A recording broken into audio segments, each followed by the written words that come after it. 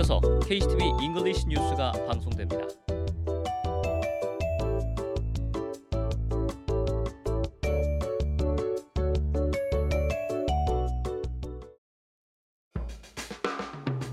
제주의 꿈 함께 만들어 가요. KCTV 제주 방송.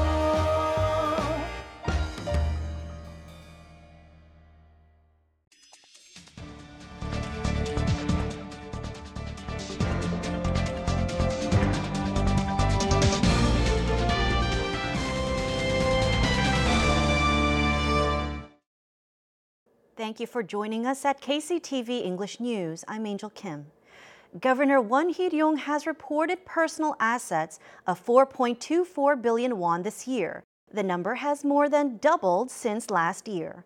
Records showed that bank deposits made up the bulk of the property gain at an increase of 2.4 billion won from last year.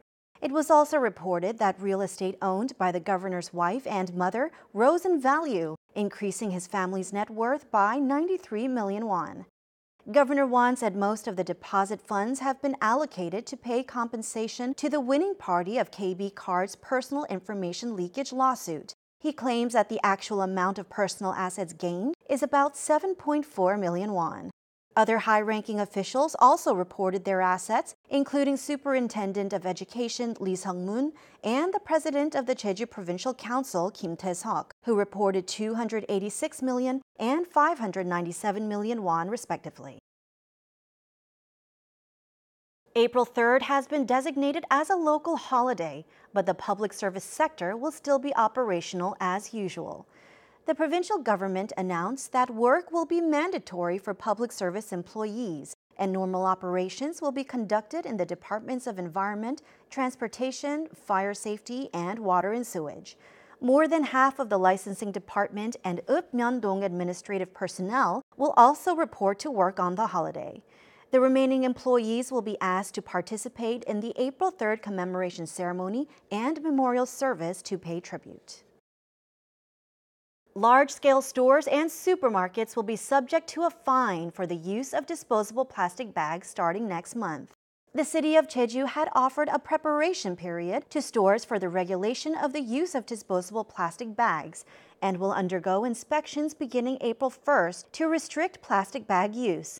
And businesses in violation of the regulation will be fined up to 3 million won, depending on the number of violations and the size of the business. The city will also reinforce supervision of cafes and food service shops to reduce the use of disposable plastic cups. The Jeju April 3rd Peace Foundation is partnering with the representative of the Republic of Korea to the United Nations to hold a human rights symposium on the April 3rd incident. The symposium will take place on June 20th at the UN headquarters in New York City. Peter Kang-woo-il, the Bishop of the Roman Catholic Diocese of Jeju, will give a keynote speech at the symposium entitled The April 3rd Incident, Human Rights, Responsibility, and Reconciliation. Presenters of the symposium also include Professor Bruce Cummings, a chair professor at the University of Chicago and the 2017 recipient of the April 3rd Peace Prize, as well as Dr. John Merrill, the former chief of the Northeast Asia Division of the State Department's Bureau of Intelligence and Research. The Composite Consumer Sentiment Index of Jeju is continuing to increase.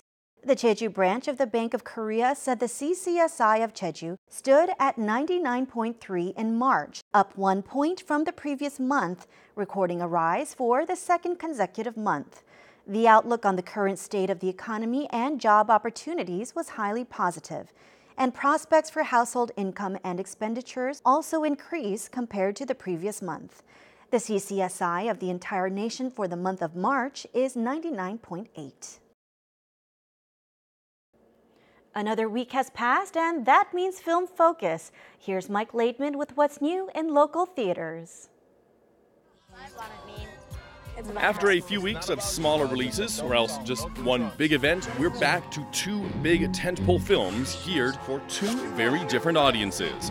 First up is Dumbo, a live-action remake of the classic Disney animated movie from way back in 1941 that's looking to appeal to a much more modern and broader audience. And then it's Jordan Peele's sophomore outing, Us, which is promising to give us a fresh look at horror, just like Get Out did a couple years back.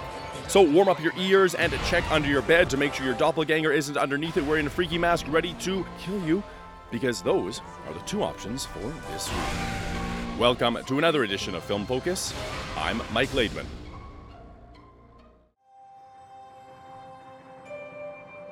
There have been a number of new Disney live-action remakes over the past couple years, and there will continue to be more. Whether or not they're necessary is another discussion, but Dumbo at least is one that can benefit from an update to help shed some of its old and tired tropes. Circus owner Max Medici enlists former star Holt Ferrier and his children Millie and Joe to care for a newborn elephant whose oversized ears make him a laughingstock in an already struggling circus. But when they discover that Dumbo can fly, the circus makes an incredible comeback, attracting persuasive entrepreneur V.A. Vanderveer, who recruits this peculiar pachyderm for his newest, larger-than-life entertainment venture, Dreamland. Dumbo soars to new heights alongside a charming and spectacular aerial artist, Colette Marchand, until Holt learns that beneath its shiny veneer, Dreamland is full of dark secrets. Tim Burton brings a lot of his visual flair to the movie, but shows restraint too. Now, the story is a little stretched, taking away from the wonder and making a viewing less magical than it otherwise should be.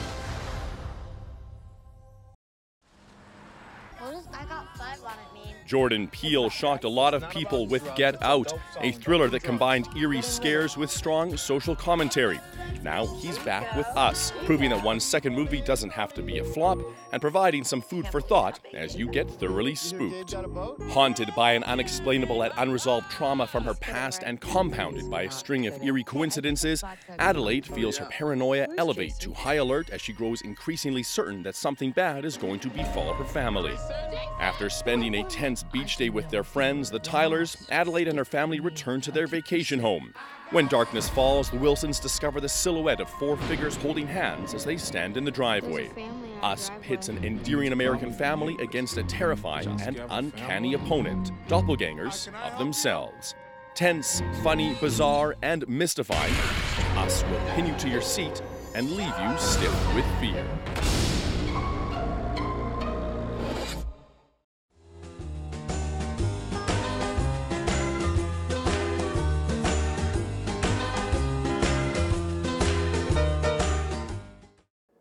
Taking a look at our weather, looks like the skies will remain mostly cloudy throughout the day with a 60% chance of rain in the morning. For the details, here's your forecast.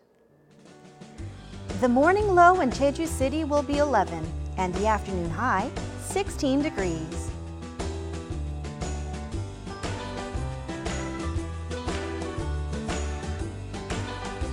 Down south in Seogwipo, temperatures will hit a low of 12 in the morning and peak at a high of 17.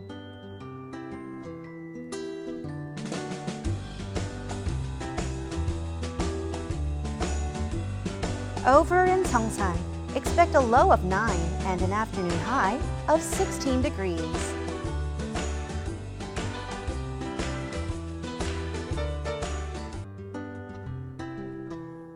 Across the island in Kosan, we'll have a low of 11 in the morning, warming up to a high of 14.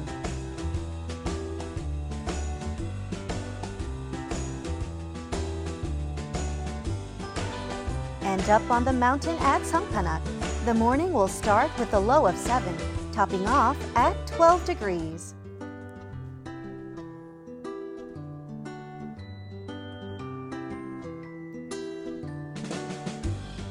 Out on the water, winds will be out of the southwest and west at a speed of 7 to 16 meters per second, with seas between 1 and 4 meters.